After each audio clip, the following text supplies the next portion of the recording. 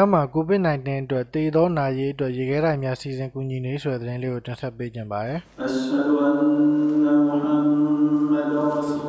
။ When you step inside this mosque, ယခုဗလီတဲကိုဝင်လိုက်မယ်ဆိုရင်ဒါသင်ပထမဆုံးမြင်ရမယ့်မြင်ကွင်းဖြစ်ပါတယ်။ကိုရိုနာဗိုင်းရပ်စ်ကြောင့်သေဆုံးသူများအတွက်စောင့်ဆိုင်းနေသောအခန်းလွန်များဖြစ်ပါတယ်။ it's normally filled with worshippers,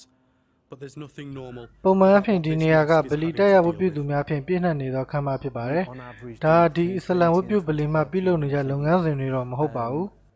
We've been averaging that many a week. နိုင်ရေးဆောင်ရွက်ပေးသူအစ္စလမ်ဘာသာဝင်ဘာမင်ဟန်ဗလီမှပရဟိတခေါင်းဆောင်အဘီကမ်ကပြောကြားရမှာ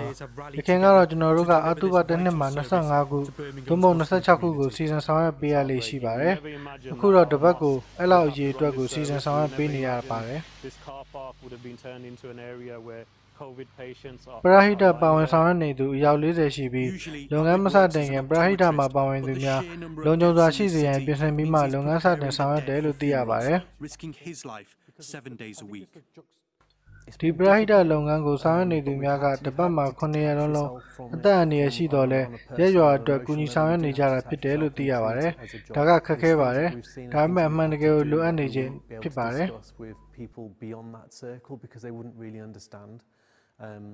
And so we've been our own little support network. မိမိကိုမိမိလုံခြုံအောင် PPE များ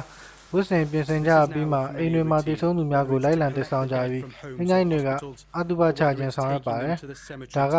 Covid-19 ကြောင့်တည်ဆုံးသူများအတိအကျကိုစီစဉ်ဆောင်ရွက်နေတာဖြစ်ပါတယ်။ Right now they're taking a body for another funeral, another life lost to COVID-19. ယခုမြင်တွေ့နေရတဲ့ဗလီရဲ့ကပ္ပကင်ကယခုတော့ယာယီရေခဲကမ်းများအဖြစ်အသုံးပြုဆောင်ရွက်နေကြရပါတယ်။ရေခဲတိုင်းအဖြစ်အသုံးပြုသောကွန်တိန်နာအခု40ထားရှိထားပြီးကွန်တိန်နာတစ်စီးကိုအလောင်း30ခန့်ဆန့်ပါတယ်။ဥဆောင်သူကဒီလိုစီစဉ်ရတာကဘယ်ချိန်ထိဒါမျိုးဆက်လက်ဆောင်ရွက်နေရမယ်ဆိုတာမသိပါဘူး။သူ့ဘဝတသက်တာမှာဒါမျိုးလှုပ်ဆောင်ပေးနေရတာမျိုးမကြုံမှုသေးပါဘူး။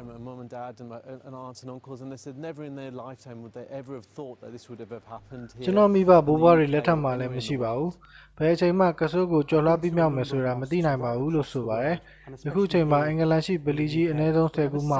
ယခုလိုပရဟိတဝန်ဆောင်မှုပေးဆောင်ရွက်လျက်ရှိပြီးလူမျိုးဘာသာမျိုးကိုကူညီနေတာဖြစ်တယ်လို့လည်းသိရပါတယ်။ Coffins like that stacked up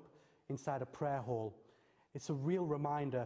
of the grim reality. Sky News သတင်းဌာနမှသတင်းကိုမောင်ရင်သူမှစီလျောင်းဘာသာပြန်ပြီးကျွန်တော်ကိုခတင်ဆက်ပေးခဲ့တာဖြစ်ပါတယ်။ကြည့်ရှုအားပေးတဲ့အတွက်ကျေးဇူးတင်ရှိပါတယ်။ Alongside faith that keeps this community's spirits alive in spite of the task they face.